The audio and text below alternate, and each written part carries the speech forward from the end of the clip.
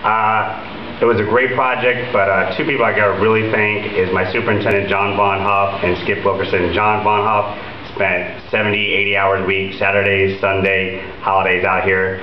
Without him and Skip, they definitely wouldn't have delivered this project. So thank you very much.